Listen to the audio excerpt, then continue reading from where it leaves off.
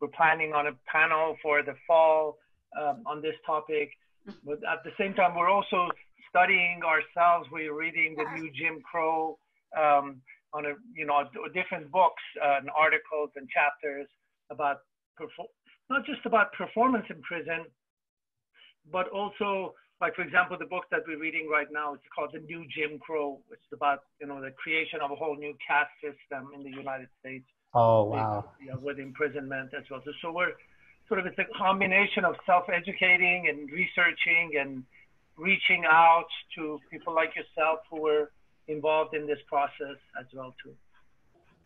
Okay, so let's start it from beginning. So actually, acting class was one of my first class, maybe the first one forever that I joined program, any type of program. The reason I joined this class, not because I want to be involved with acting class or get to learn the new skill or anything like that. I just want to get a certificate at the time because I'm supposed to go to pro ball soon. So I'm at the time a lot of new law passed. So especially for youth offender, and I was a minor when I came into the system, and so I need the certificate. And you know what? So I asked my friend Louis. He the one that put me into that class actually. So I just asked people I know. I said, look, can anybody put me into any type of class? And this certificate really bad because I need to go to see pro ball soon. And so I joined the acting class, and next thing you know, I think my first day they put me on the stage and standing in front of a whole bunch of people watching me. I had holding my script and reading script and performing. And so actually I didn't do it good because of my accents at the time, and my English wasn't that good at the time.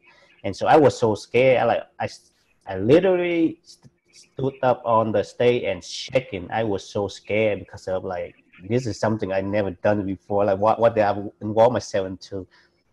So I remember I was shaking and mumbling. I don't know what I said in the paper, and everybody on the stage started laughing at me, making fun of me. I got so scared. And you know what?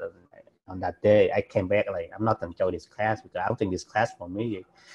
And so I quit it.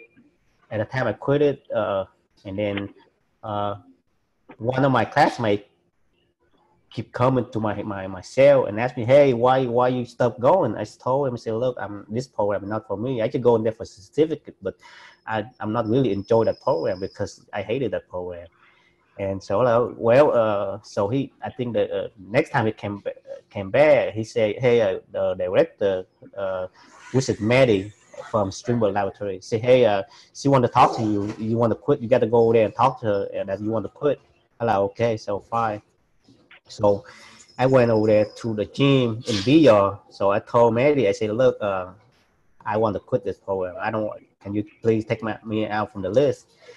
And she's like, okay, so before you quit, let me say a few things before you quit. I was like, yes, sure. So I sat there, she told me, look, I'm a girl. And I used to be scared just like you. I was crying on the stage. And I just, exactly what happened to you, it's happened to me, everybody. So we've been through the same process. So just believe me and just take your maybe you should just not perform right now, maybe just sitting on the stage or whatever, do whatever. You don't have to perform, you don't have to do anything, just watch people performing. How about that? You say you want to be here for a certificate, just be here for a certificate, and then at the end I can write you a good certificate before your pro hearing. I'm like, okay, fine, so I don't have to perform right now, right? I said, yeah. Or like, okay, so all right, I give myself a chance to stay. Then okay, he said, yeah. So that's exactly what happened. And then my first pro here, and I got a certificate from Maddie. She said a lot of good things in there. And I went into the pro hearing. I was so scared. I was shaking because my public speaking, I have no skill whatsoever, especially in the group setting. I used to live in 180 level 4 the whole time, which is level 4, and there's no entire class going on. We've been locked out all the time. So interacting with a lot of people is not my thing at the time. So I like, a lot of stuff I learned, but I can't be able to express it. I can't be able to bring it out. And especially when you're nervous, you forgot the whole thing. You're sitting there and you just blank out and you have no idea what you doing. And so that's exactly what happened at the time. So they asked me a lot of questions. I can't be able to answer them. And so I was denied for 5 years because I performed very poorly in the parole hearing. So because they said I didn't take full responsibility, I told them that I wasn't the guy that committed the murder, and I'm just there when at that time that happened. I just deny everything. I like, you know, I didn't kill nobody. I in here for like pretty much I blame on the system. I blame on the person that died. I blame on everything. I just deny everything. So I didn't take full responsibility. But at the same time, I just so scared. And they told me, they said, look, first of all, you need to go back to your yard. When after they denied me, they told me, they give me some advice. They said, you need to learn how to do public speaking first of all, because you so scared right now, and you not perform well at that first thing. The second thing, we deny you not just that, but mainly because of you not fully take responsibility for your action and a lot. And so that is a big part. So that's why we deny you for 5 years. So when I came back to acting class, I was so mad at myself because I can't be able to give them the answer I want to give them, and especially when I was nervous. And I know that's one of my weakness is do public speaking in front of a lot of people. And so it's happened to be that on that day that I came into the acting class again, and the guy that did the singing, so that day he got sick. And then so when he got sick, and the guy I remember Michael's told, hey, somebody need to take over his position, somebody need to sing that part. And so nobody volunteered to do it. And out of nowhere, I remember at the time I was so angry at myself, I was so mad, like, and so also I know my weakness, and because of the frustration and angry, I think it gave me a lot of courage at the time. And next thing you know, when the part of the guy that's supposed to sing, I came out there and started singing and surprised everybody. People was laughing, and they're not just enjoying it, but also they just in shock, and everyone, even Mary, she was crying, everybody tear coming out because they laughing so hard at the time because of I don't know what I do exactly, but everybody laughing. So at that moment, I feel not just feel joy, but also I think that's helped me a lot, get me out of my comfort zone. Like, you know what, I think I can do it. I can do this class with here. So I told people, Mary and Michael, I said, look, I want to perform this and that.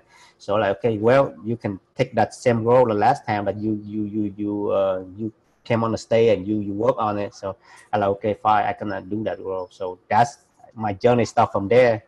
And then at the end of that program, I felt so much inspired. It's like how do I put it? Like, it just so feel amazing within myself. Like, I proud, not just proud of myself, but like when you acting, your performance, and you see everybody laughing and crying and give you a lot of good positive feedback on the stage, it makes you not just happy, but like inspire you a lot. And so that's what happened. That's exactly what happened. So the next acting class, the moment I again they saw the poster on the wall. They say, hey, acting class coming on this day, blah blah blah. I signed up right away, which is the father and son that you saw when you came into Lancaster BYO. So that's when I met Elizabeth and Maddie. No, not Maddie, but Leah and Whitney and a whole bunch of people there. So that class pretty much helped me a lot. So one role I was acting very funny, and the other role I would pretty much put me into the very emotional stage at the time, which is my own experience of being a father and son with my own father. The story of my father and me doing the visiting setting at the time. And so it's helped me not just understand about my story, what my father been through, but also help me bring out my emotion, my true emotion. And And then next thing you know, I become it's helped me a lot of things in life. Actually, I start to go into different group, different program, and I can be able to express myself sincerely and fully. And so whatever program that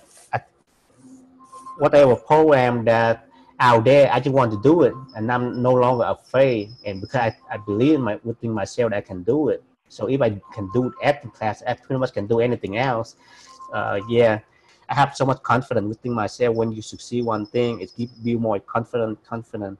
So that's exactly what happened in court. So um, being in court, being an attorney for myself, without knowing any law, I got to go back and read any law that have it in my facility at the time.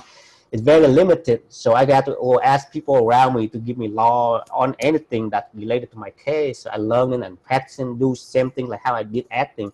So I did a lot of rehearsing and not just study about the law, but have to practice within myself, and I have to be visualize what I supposed to be in court, be how I supposed to be as an attorney. So which has helped a lot. So every time when I come out to my courtroom, I can be able to express it and perform it, not perform it, but talk about it in the way that I kind of like did it in my brain before I came out to court already. It's same thing like acting skill. So which has helped a lot. And so that's how I connect with the judge at the time that one of my good judges, her name is Tara. So at first she didn't like me because of my crime. So I got to raise my hand a few times and she ignored me the whole time. And finally she allowed me to speak. So I talk a little bit and she said no. She was going to shut me down. She was going to send me out. She said, look, Mr. Quinn, if you say anything that's not relevant for this court right here, I'm going to send you out. And okay, I told her that, look, Your Honor, I just want to say a few things before we started because, my case is very complex. So that's why I want to express it before we started. I said, go. So she told me, go ahead. So I spoke for I think 10 minutes, and I think she felt it. She felt it because at the time I wasn't planning to say the way I say it, but I just said it in the sincere way that exactly what happened to me and what I've been through. And so she told the government go back and look at my allegation again to see anything wrong so they can change it. And then next thing you know, the government came back with another language that's more harsh than it was before. And so I have to make another speech up on the stage in front of the judge, and I told her exactly what happened to my case. And I told them that, okay, so pretty much I told them I was very young at the time, and it's not just that, I just tried to fit in. When I first came to America, I didn't speak the language, anything, and especially my father, I don't know him much. When I came here, he escaped Vietnam when I was 4. So because of the separation of my mom and my father, I and especially my mom got to stay behind Vietnam, and I came over here. It's very stressed me out. And so at the time, I didn't know, at the young age, I don't know how to deal with my situation. I didn't know how to make the right choice. I should I should listen to my father more and work with him instead of go against him about the whole situation, because my father got not against me. He just have that issue with it's just that one problem him and my mom got nothing to do with me, but I took it in the wrong way. So that's why I choose not to stay at home and hang out with the people that I hung out with. And so I told her that I didn't, even committed a crime at the time, but however, I took the full responsibility because of my action at the time for joining the gang and influencing my gang, and especially call my friend up to school. And that's when the murder happened, and that's caused everything. And I'm the even though I wasn't the one that committed the crime, but I was the one that make that decision to call my friend up. So it's part of that. It was my fault. So next thing you know, the judge she saw that I was crying, and she you know what, I give you another charge for a waiver for which is 209C waiver is the green card for the green card. So I was so happy just to get that, and it's not over. I know it's a long shot, and so I applied for the win call, and then next thing you know, we go into court, back and forth, and next thing you know, I called Mr. Hills, and asked Mr. Hill to like, hey, anybody like can anybody come and support me and help me with my case? That would be nice, this and that. So that's when Mr. Hill called Elizabeth, which one of my the old director, and they came and they helped me, and next thing you know, I won the case. And I know without them, I wouldn't be able to sit here today and talk to any of you. And I was so thankful for everything, especially Elizabeth. Thank you so much. But to answer your question is like, I don't think that you guys lack on anything in there. So we pretty much, we need any type of resource inside. Anything that you guys doing so far is pretty much help us a lot. It's not just some people might learn fast, the other people might learn slow. Like me, I took me a while to really go out there and perform well. So I think it just depends on it individual when they hop over to that stage of being comfortable with themselves or not, to be able to go out there and perform well. So it's not just a performance. This is not just about acting out. It's more like give us hope and confidence within ourselves to do something.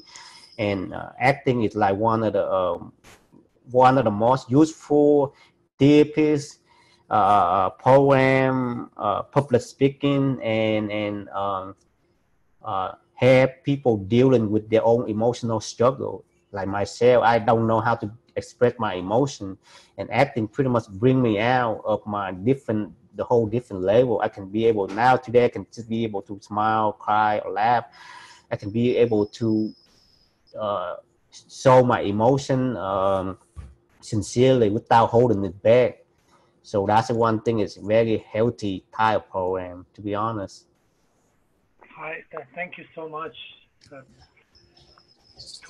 That was very moving what you just described. How this work enabled you to go in deeper inside and to call on your own powers and resources and some of the abilities you didn't know you had. You know that. Yeah. That confidence. So you know, we talk about this in terms of resilience, and I'm sure you've come across that term, trauma informed and resilience, and how, you know, some of the aspects of resilience is like to be able to be present, to be able to call on your decision making powers, to be able to have more confidence. So I was just, you know, wondering if you could maybe talk a little bit more about, you know, the process of doing this work, the performance work, how that, you know, again helped you to go deeper inside and to, you know, call on some of your own resources and strength for a situation like this. Okay, so this is what happened. So when we did the father and son, I wrote most of the script, and one of my friends he edited it. So going through the process of my true story of what I've been through with my father at the visiting room, the first time he came and visited me. And so pretty much it's like when you put something down in paper and pen, you have to, I have to sit there and thought about my feeling and thought about what exactly happened at that time. And so it's kind of like bring back, refresh my memory a little bit. And next thing you know, when we practice, I remember when I sit there practice back and forth with my friend. And so it gave me a lot of insightful at the time of what we've been through, and some of the stuff I didn't even know that it was there. And so as we had the conversation, it not just bring back the story, but also bring out the emotion of that time at the time that I have my father, and also it's helped me recognize that emotion when I talk with my father.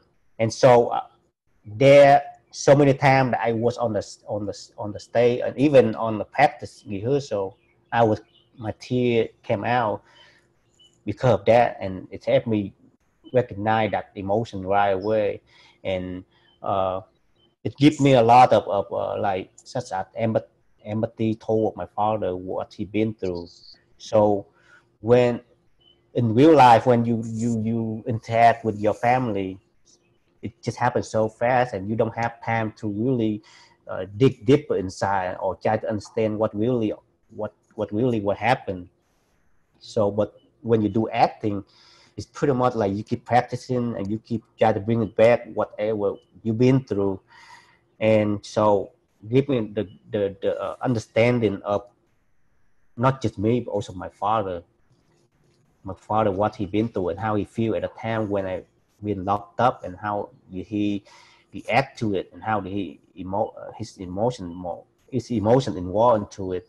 Even thought of my friend, he not my father. However, um, just to look at him and he being present, and I picture him as my father. It's kind of helped me understanding about what he been through to come to the visit. Took his time and waiting outside and just in there, and especially my father was crying so much at the time, and it bring back a lot of my memory. It bring back a lot of the of what he been through at the time, and so that's just helped me like, oh yeah, a lot of stuff I've been blaming him, or it's a lot of stuff that a lot of the lack of communication that we have at a time when I was outside with him. So make me think about my father more and more and more, and it helped me like, okay, so understand of him more, and give me a lot of compassion toward my father and a lot of love toward my father, what he helped me and what he been through during the time that he like tried to escape Vietnam. It wasn't hard, it wasn't easy for him just to leave the country with like, his kid behind, and then came over here with a country that didn't speak no language, and then have to send the money home and bring me back over here and try to raise me with his best. And especially after so long we haven't seen each other, he don't know much about me, I don't know much about him. It's helped me in the process of like understand more about my emotion and other people emotion, and sitting there and just to like when you do acting, you get the emotion feedback from, like I get the emotion feedback from my friend. So that has helped me like being aware of his emotion, same as my emotion. So that has helped me a lot. So when one of my friends, when he start like crying, or he looked like his face sad, or even when he was like sitting, like came in and maybe he smiled or something like that, or on the uh, uh, training, it's kind of like help me pay attention to those awareness. So those are the things give me the tool to pay attention to little detail like that. This is really interesting to me. There's a couple things I wanted to ask you. Um, First off, you'd mentioned, I want to get to your father, but the first thing I want to ask is, you had said the first time you got on stage, people laughed and it made you not want to get back on stage. But then you had this experience with the parole board where it didn't go well, you weren't confident, and you realized the need inside of you to get on stage. And the second time, people laughed again, but it felt good. It was a different kind of laughter or dynamic. And so, what was the difference between the first time and the second time? I kind of have my own idea, but I wonder, was the difference that you changed, that the audience changed? Was it both? Like, how could you describe that difference between the laughter making you want to leave the stage and the laughter making you want to stay on stage?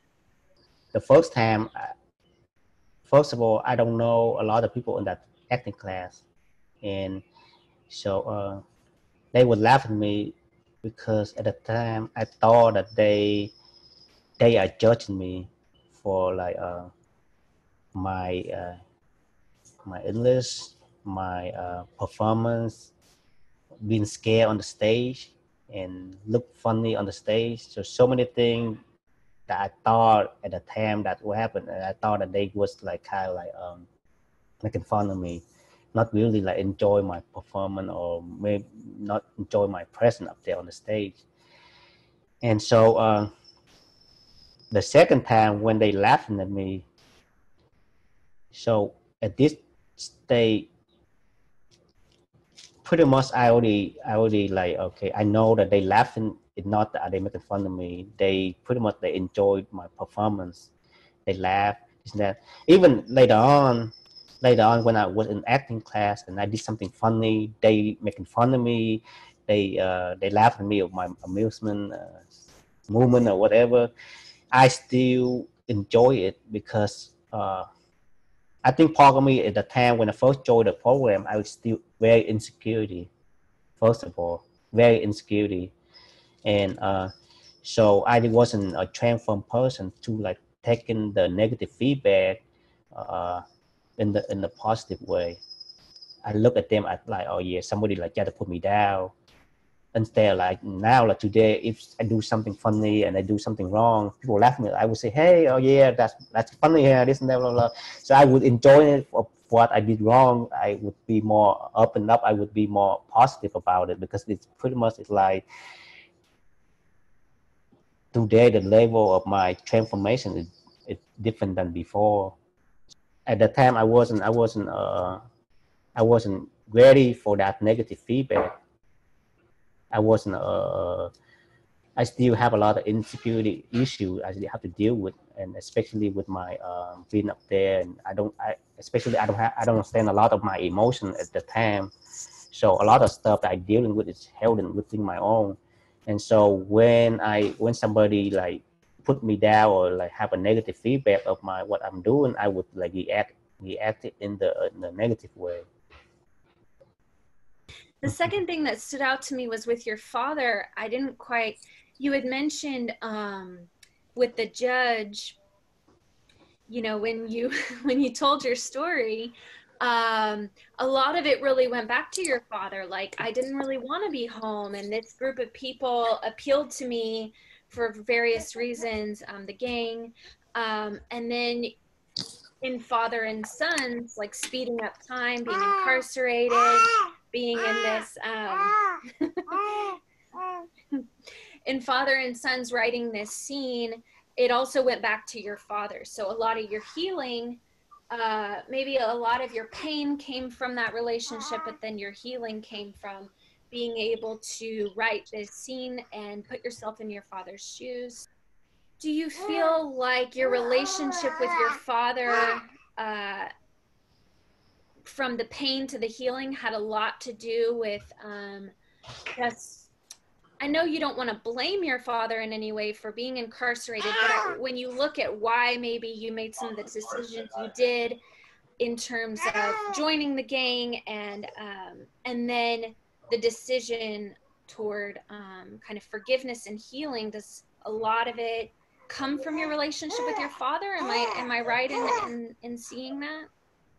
Yeah. So I blame on my father for so many things at the time, and even like for a long time until I start to like taking classes, and especially go to acting class, and after that I've taken a lot of classes and writing my own story and then try to understand about my own life. And so the blaming is always like was one of my big part at the time that I blame not just my father, but anything that I did wrong, I start blaming on people. So it's so easy to blame on somebody because you never think, oh yeah, at the time I never think, oh yeah, it's what my fault. I always blame on somebody. It's just so easy that I make me feel kind of good to blame on somebody because like I always blame on, hey, I was young, this and that, and and you did this, I did, that's why I did that. It's kind of almost like a tantrum when you was a kid. So I blame on my father. I blame on the victim that died. I blame on a lot of people in my life. And then, so not until later on when I start to join acting class and involved with the different classes and understand more about my life. So I start to realize that the only one person that I should blame is mainly should be myself, but I shouldn't blame myself either. It's not a good blame on myself when blame yourself is not a good thing to do. So I just have to accept everything that I've been through, forgive everybody, forgive the people that did me wrong, and forgive myself for this wrong to myself and this wrong to other people. That's the only healthy way to move on with my life and just do that. So I think that's the only solution that I have to get past this stage of blaming. So that's is how I did it. I stopped blaming on other people. I stop blaming on my own, and I stopped blaming on what I did wrong to other people. So I just look at it as a experience in life, and I just learned so much from it. And I just not just that, like imagine that if I didn't go through this whole process right here, I wouldn't be able to learn a lot of great things in my life. I didn't have a lot of tools that I can deal with a lot of situations in life today. So today I look at it's a learning lesson. It's a blessing moment just to um, learn so much stuff. I don't want to say that yeah it's a blessing moment that I've been to prison and this and that, but it's more like a learn. It's a blessing moment that I learn of what I learned today and what I've been through, and I just have to look at it as the experience in life that everybody have to go through in their certain time of their life. Either it's good or bad, you should learn a lot from it, especially the bad one.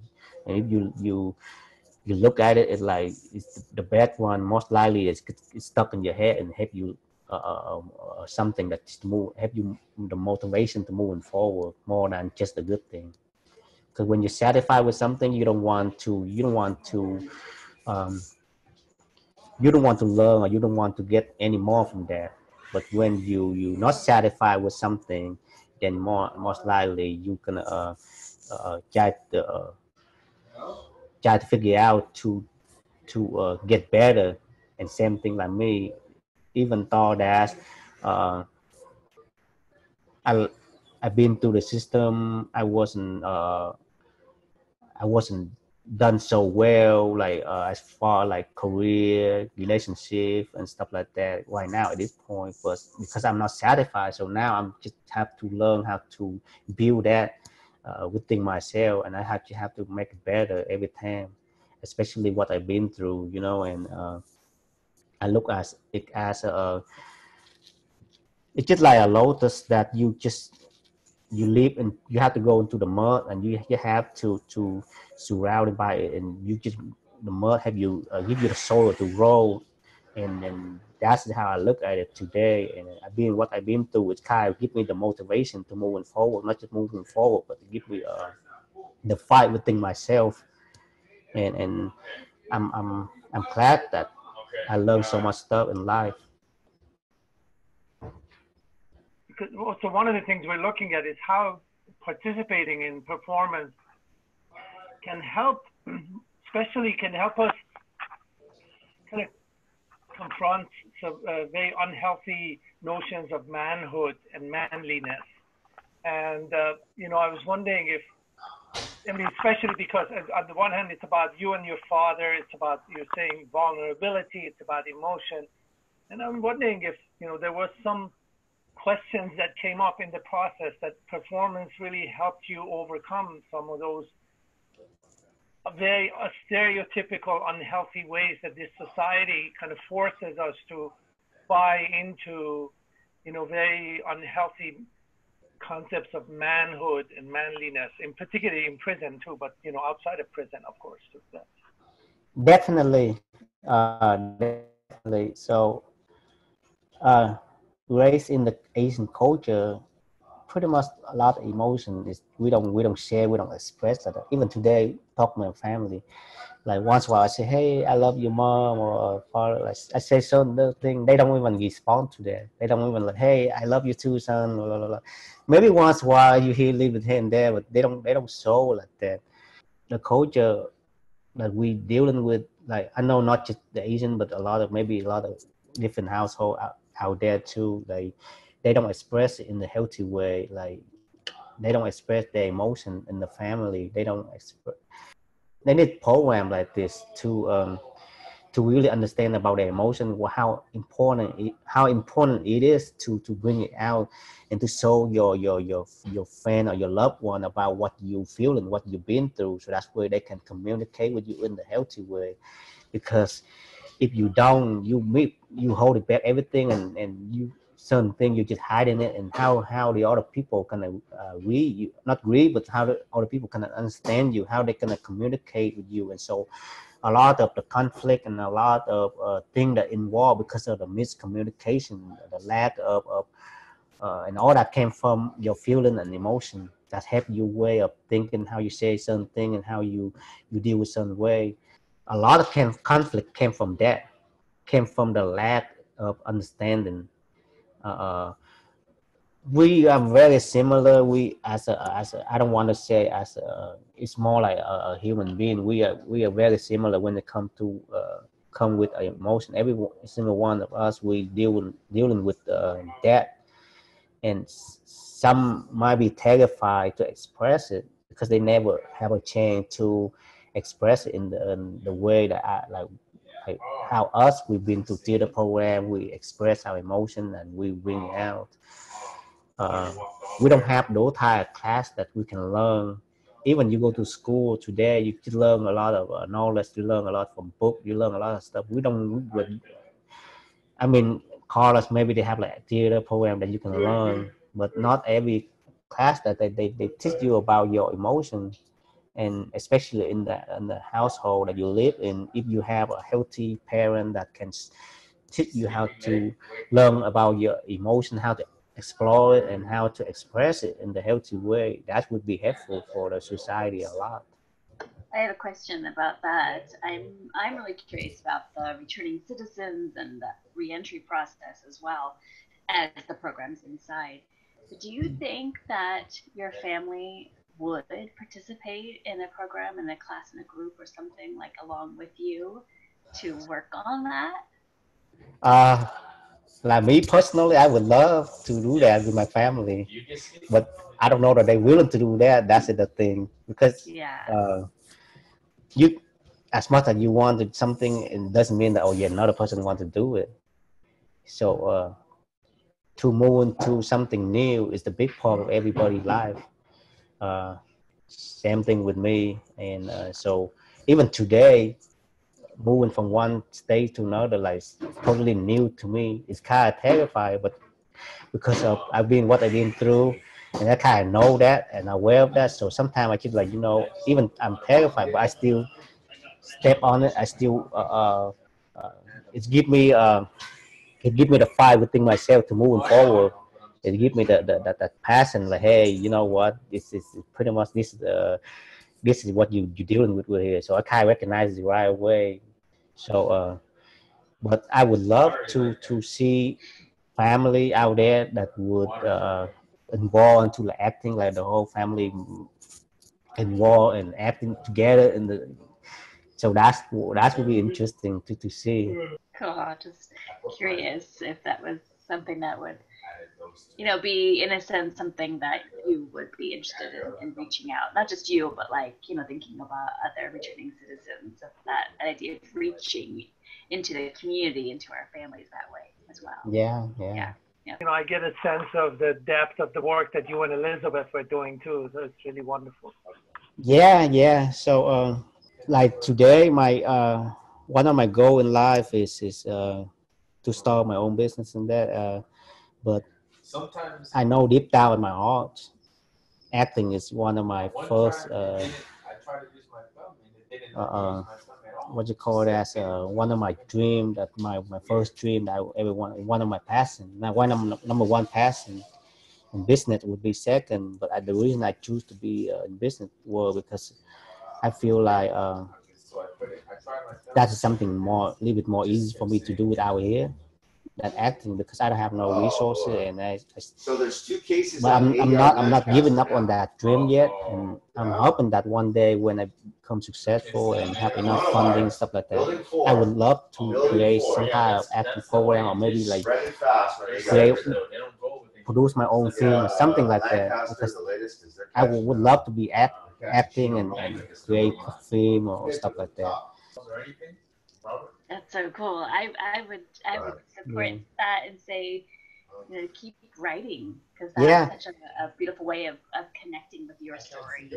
If you continue to write, is that moment that you like so beautifully explained, that moment when you decided to go back to class, when you like felt that need to not just the acting part, but that draw for working on your communication, working on your public speaking. You know, that moment I think is such a beautiful like snapshot of resilience, you know, and so that just expanding on that moment, because that's what really captured for me, you know. So if you were ever into finding a topic to write more about, I think that would be so until all the way to today, I still not not all the way 100% comfortable with my public speaking, because I have a lot of work to do with that part. A lot of time I fail when on the stage. I just like stay fine, and with different setting, you know, it's some setting might be comfortable, the other setting might be terrifying, and sometimes just to think about what I've been through, like as far like being active on the stage and overcame that at the moment when I get stuck, get the stage fright. It's helped a lot just to think about it. Like, hey, you did acting before. You didn't scare of that. Why you scared of this? So just to have that click in your brain at the moment, it's kind of like it's give you the push, a little push that enough for you just to perform and do that. You can just speak like the flow just start to kick in with that little push right there. And that's amazing how it is. I mean, it not work all the time, but most of the time it work. Just sometimes like I got stuck. Like I do public speaking up on the stage. I got stuck. I don't know what to say, and I know people like a million people like their eyes watching me, and you know, kind of terrified. They waiting for you to, hey, what you gonna say next, and you got scared, and next thing you know, you got stuck. So the moment that you calm down a little bit, you think about, hey, you know, you did a lot of acting before. You're not terrified. Why you terrified of this? So get a little bit of push like that. It's click your brain right away, and like, hey, next thing you know, you're like, hey, you can find something else to say, talk about it. Like, it's so easy. Great. You know, yeah. TUE, one of the things, I mean, that we do, both Elizabeth and Lynn and myself, and we're doing this performance work as a way of developing skills constantly on a regular basis. And so what you're describing is exactly, you know, how this performance work can be so amazing in terms of developing skills. So how can we make this an ongoing, like, you know, how, you know, people go to group sessions and therapy sessions, but how to have performance as a therapeutic model on a regular basis, you know, how to so play with roles, how to, you know, make sure that we enact roles, how to, you know, work on. So this is kind of the thing that we're working on, you know, on an ongoing basis too. Well, so as I explained earlier, so I think the one thing that can be very helpful with that therapist thing is like, I think it's not a lot. I think let the person do their own role and play with their true life story, with their true emotion. I remember at the time I took two different roles, the father and son. One is kind of like very sad. The other one is kind of like it's very joyful, funny. So